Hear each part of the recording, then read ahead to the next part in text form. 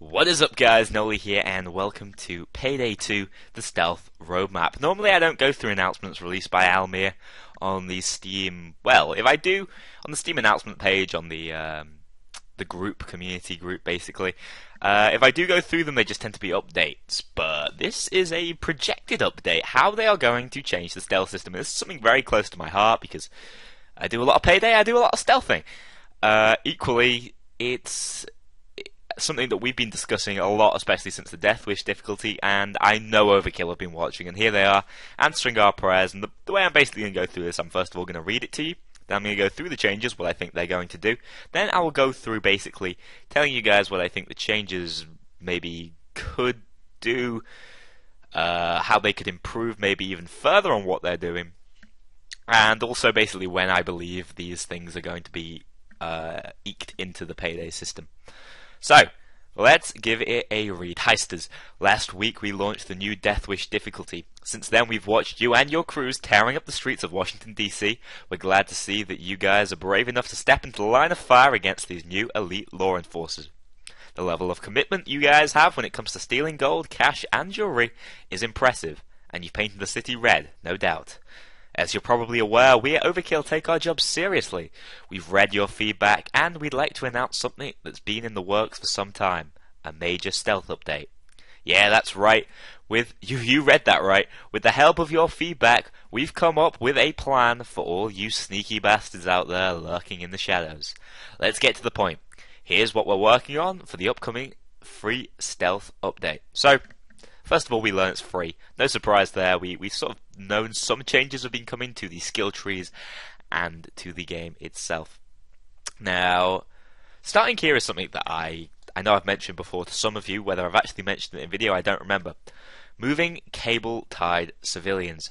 Nothing says I own you more than having a controllable hostage. As soon as you subdued them and zip-tied a civilian, you will be able to tell them to follow you around by interacting with them. Whenever the situation demands it, you can interact with the hostage again, and they'll lie down on the spot. Okay, so what does this mean exactly?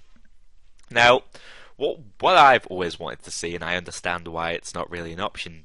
First of all, I think it'd be really cool if we had takedown animations. I know they can be quite difficult to place into a multiplayer co-op online game, but takedown animations would be nice. Just a little heads up to you guys. I like that sort of stuff. Maybe I'm just immature like that, but I've always wanted to knock out civilians. It just seems so silly that I smack a guy on the head with my gun and he's dead now. Naturally, for the way the game works, if you just go around knocking out all the civilians with absolutely no repercussions, then the game would be far too easy. So I understand why that is not a thing, and honestly, I've not really thought of a way around being able to knock out civilians beyond them possibly waking up and immediately phoning the police. I don't know, make it a risk of some sort. But what this means is you can subdue them and carry them around. So, not literally carry them around. So whether you can do this during combat, I'm not sure. Whether maybe the cops are going to shoot at you less with a civilian at your side, or here's the way I imagine it. You basically make the civilian follow you, either because you don't want to be spotted by a guard on his patrol, that's obviously the most simple reason why, or because you want to place them somewhere where the assault team is basically going to be slowed down. So you guys should be aware of how the assault team works. They spend time freeing civilians. Civilians can be just as much as a distraction as they are an ability to revive your teammates. So if you get them down in specific places, you can possibly block off the police and force them to take longer before the assault can happen. So by placing them in certain choke points with this new cable tie change, we could definitely see some new innovative ways to stealth and indeed deal with the cops. So, moving on to the stealth reward system. Enjoy the feeling of walking away as if the crime never happened? We've got some good news for you. Finishing a stealth heist will award you with an XP boost. That boost will then apply to the next contract you choose. You can spend it on any job, stealthable or not, but only on the next contract. Once you've spent it, it's gone. You can obtain the XP boost again by completing a heist in stealth at any given time. The stealth bonus stacks through the days, so a full 3-day successful stealth will be greater than 1 successful stealth day and 1 failed. But you'll still get a bonus. So, an interesting way to reward stealthers. I've always felt like an experience or possibly monetary bonus should be added for stealthing. It's harder to stealth, without a doubt. and it's cooler. You know, you get in, you get out. The way they slowly started to improve stealth is by adding the car chases, which have become less and less of a problem as the game has progressed through the months. So I'm glad they're going to be rewarding the stealthers. I feel like maybe there should be a slightly greater reward than just experience, but maybe that's just me. Everyone gets one body bag by default. Now, this is a highly contentious point. People are confused about the body bag changes. I understand them, and I actually, without bringing on too much hate, I quite like the changes. It limits you. It makes you think about where you're shooting the enemies.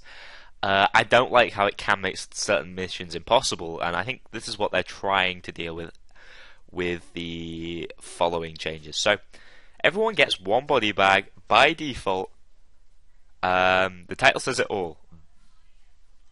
Apologies, I am back. I wasn't entirely sure what I was saying. About half an hour later to talk again about everyone getting a body bag by default. So, as it says here, the title says it all. Bane heard you like body bags, so he decided to give one to every one of you. We continue talking about the rest before I sort of talk about this as a entire change, because they're all quite related.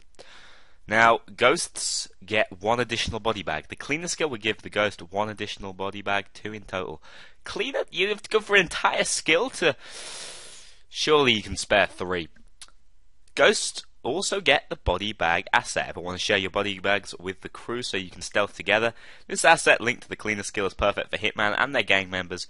With this skill, the ghost will be able to buy a body bag asset which contains 3 body bags. The asset is placed on a predetermined spot and will be accessible for everyone in your crew, including yourself. So, this is the fix. Simple as that. Being able to get 3 more body bags, it basically makes every mission stealthable as we remember it. Sort of forgetting the change to the Joker perk, and the newly spawning guards, or the more frequently spawning guards, which they address a little later on. The idea that, let's count the body bags. You can have, if everybody has the ghost skill, 8 body bags on you, which is almost certainly enough, right? But on top of that, the cleaner skill, I should say, you can have another 3, I believe. Yeah, 3 body bags. So that's, what was I on? 11 now. 11 is the max. But let's just say in a more realistic term, you're going to see maybe 2 maximum at ghost. Let's say with 1. So we have a ghost. He has 2 body bags. He buys this asset, bringing 3 more. That's 5. Plus the 3 from the other team members, that is 8. Is that plenty? I would say that is going there. And also, instead of just being able to body bag everybody, it adds more teamwork. So you can basically, instead of having like 1 ghost and then 3 guys sitting at the back, the ghost is going to have to call these guys forward to body bag and retreat again, and it makes them more useful to the whole mission. So you can bring your enforcer along, he can be dressed like an enforcer, but we are going to need him during the stealth part of the mission. I like that. I definitely think it's a change in the right direction. I still think the cleaner skill has been nerfed heavily from what it was, but even so, at least it's getting a slight improvement. Even though it feels a bit like a nerf because everyone gets a body bag now. So we actually might see fewer people buying it, so whether it's a good change or not, we'll have to see. The Dominator skill... Whoops, wasn't supposed to go like that. The Dominator skill and the new alarm pager operators. So every player with a Dominator skill can now dominate 1 guard each at the same time. That needs a little bit of clarification. But apparently the old pager operators got fired, and more experienced operators are taking over. So clear your throats and get ready to answer the pager as soon as you dominate a guard. Okay, so this change is, again, a little contentious. So, you may say, what this has done is made the whole Dominator perk as a ghost completely useless, right? Because instead of, the reason why you used to dominate is because you didn't want the pager to go off. But now you dominate them and the pager goes off, but we can do it 4 times? Well, isn't that just the same as killing 4 guys? Well, what this is basically going to be is the Dominator is going to be used instead of body bags. So, or so I believe, I can't really say at this point. You're going to be able to dominate a guy, a guard from a distance, answer the pager on him, easy enough. Obviously going into, or I believe obviously going into your 4 available pages with the Dominator skill, or the Smooth Talker skill, I should say. Um, and then you're able to tell him to follow you, and you can sit him down somewhere else. I believe this is how it's going to be, and that's going to allow you to basically remove a guard without ever shooting him. But here's what's extremely important. How many guards are there in missions? Let's say at the least in the top end mission 7? 7 guards. That's a lot of pages. That's 7 pages. Let's say one of the guards is away and you don't have to bother with him. That's 6. Now you can't dominate. You can't dominate and you can't Joker in stealth. You can't dominate in order to, I guess, remove the pager from the map, and you cannot Joker either. So there's 2 pages that are going to have to sit on the map, and it means you can only kill 4 of the enemies, so the problem seems to still exist. You're still going to have to be pussyfooting around 2 of the remaining guards. Is this a good or a bad thing? I think we should possibly get the choice, or, because they evidently want that, and I can understand them wanting people to, wanting everyone to avoid the guards, as opposed to, oh, I've killed the 6 guards, or I've neutralized the 6 guards. Now I don't have to think about anything else. You know, the mission's just, I can just roam around. That's obviously why they add the new guard patrols, but I also feel like, because they evidently want it, so we leave them walking around, so it's consistently tense, give people a reward for that, and make it a sizable reward, so people work around that. You know, a pacifist reward of sorts. Instead of making it so you basically can't take them all out, that just seems a little heavy to me. As far as I'm concerned, they're making these updates to make each heist slightly more unique and memorable, but by basically cutting it down so you can't kill all the enemies, you can only do it by leaving a couple of them alive, is that not forcing everyone to follow the same style of play? Following a very simple meta. I don't know whether that's necessarily what we want to see. I like the idea of diversity, so possibly tweaking that may be worth looking at. Definitely the pages needs to be considered. Now, looking at the balance of the spawning guard patrols, they've been a real pain with Death Wish, basically making most Death Wish missions sort of random pot luck, but these changes are very good if you ask me, particularly the second one. So, the spawning patrol guards will still appear, but we're balancing the time interval based on the heist difficulty. Good stuff, you're going to see them a lot on Death Wish, but you're going to find the easier missions just easier to stealth. I like that. Definitely keep it hard at the higher levels, and easier for the newer players. But also, Bane has promised to be more observant regarding the patrols, so he'll let you know whenever they send in new guards and roughly when they'll arrive. Okay, so what this is going to do is allow you to prepare with your new ability to bag and move cops, or to dominate and then move cops, to move them out the way and keep the patrolling guard in your eyes, basically. Make sure you know where they are, you know roughly where they're going to come from, and basically the only way they're going to be able to catch you if you're not lax, so if you're not basically dozing off, is if they spawn on top of a mistake you've made. So, good stuff. I really like that change where Bane is going to call out to you and you have the time to respond. That's definitely the right way to go with the guard patrols, because they did add a new element, again, making the heists slightly more diverse. One way to diversify heists overkill is by adding more. I'm not a huge complainer about this. I actually think there's a reasonable number, but definitely hope to see more. I enjoy the heists, and when new one comes out, it's extremely exciting. So finally, I know I've sort of gone on for a little too long about my own personal opinions and my way of doing things. I'm going to go through the spotter asset, and you guys in the comment section below make sure to let me know what you think. I know we have lots of ghosts out there. I've played with you. How has this update been hurting you, and how do you think these changes are going to fix the hurt? Because as it is, I definitely think it's again a step in the right direction, but just reward us more. Reward us for doing difficult things if you're going to make them difficult. That's the way I see it. Because we like rewarding games. One of the things that I think has really hurt Payday, while they've possibly given it more hours of playtime before you can complete it, is they've really hurt experience gain and money gain, and that's exciting. You love gaining money.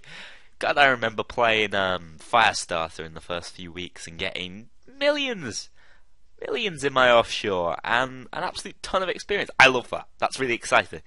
So possibly consider revisions to the experience system as far as rewards are concerned. Now, the Spotter is a new stealth asset. He's similar to Elijah the Sniper and stays hidden somewhere off the map, but instead of killing guards and law enforcers, he'll spot them and highlight them for you and your crew. Nice idea. Won't be integrated into every map, but certainly is going to help for, say, framing frame on the last day. I imagine, or I hope, he'll only spot guards if they walk past sort of windows or glass anywhere, or they go outside. I think that's the way they should try and do it. I'm not entirely certain how the sniper himself worked, but what they're most likely going to do is giving him the exact same AI as the sniper, and then instead of him dropping enemies dead, he is going to spot them. Simple as that. Nice new change again. It's going to help us by watching out for the spawning guard patrols. So everything seems to integrate very nicely. Definitely what we want to see. They're also balancing the amount of guards and civilians on each map and difficulty now. This is important because you heard me complaining before about the idea of the pages, but they're evidently going to keep it high for Death Wish, so I guess in that sense the playstyles are going to be diversified primarily by the difficulty you play on, but having all the top-end Death Wish players playing in exactly the same way does not seem like the right way to take the game, and that's why I just want to see a slight revision to this change. Going forward, we'll gradually roll out these changes to the stealth system. Let us know what you think of the planned changes above, and stay tuned for more information regarding the coming stealth update. Again, thanks for all the feedback and discussions. Almir, Overkill, a Starbreeze Studio. Good stuff. It is. It really is movement in the right direction. It's always lovely to see that, first of all, they're warning us of these changes before they just drop them on us, and equally that they are considering some of the complaints and the improvements we've suggested. Looking at the comments as I have on the on this page, the overall consensus is people don't like the changes to the bags. No one seems to have really picked up heavily on the pager issues that I have, but they definitely don't feel like the way the domination on guards is going to work is necessarily going to be beneficial. Similar to me. So that's what I've seen so far. As far as when these things are going to be coming out, as they say they're going to be rolling them out over time, we are likely going to see another reasonably hyped up update concerning the stealth system, possibly containing a new map. That's the way I see it.